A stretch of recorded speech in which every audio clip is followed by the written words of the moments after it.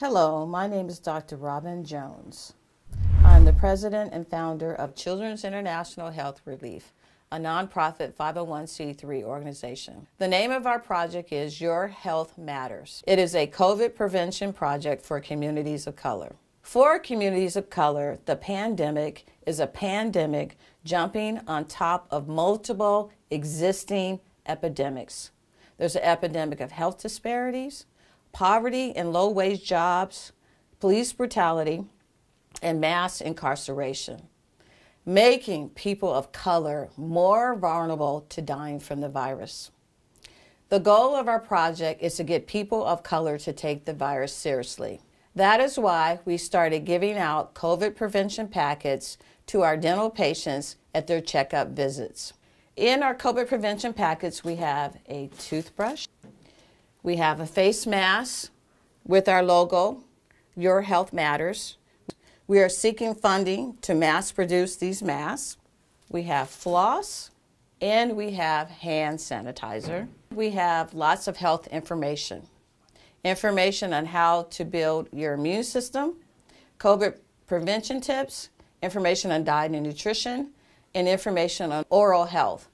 Because a decayed abscessed tooth is a source of infection in the body, which lowers one's immune response, which can make one more susceptible to catching COVID.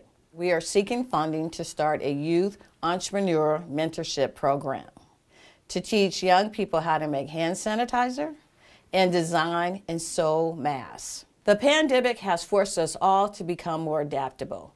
Our kitchen tables are now classrooms, parents are teachers and tutorers, and our junkie closets are now home offices. So my dental office has adapted. We are now a youth entrepreneur mentorship program. Last week, we did a pilot study. We taught 4 kids how to make hand sanitizer and 2 girls how to use the sewing machine for the first time. We taught Amazion, a 10-year-old, who came to the dentist to have an extraction.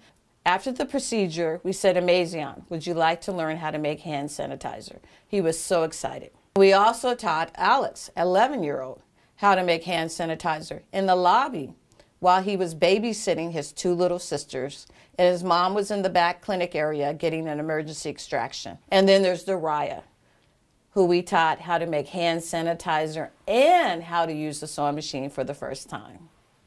And then there's Najaya, a 17-year-old, who we taught how to sew a face mask. And lastly, we taught Jordan, my employee's son, how to make hand sanitizer at home, which he named Black Panther.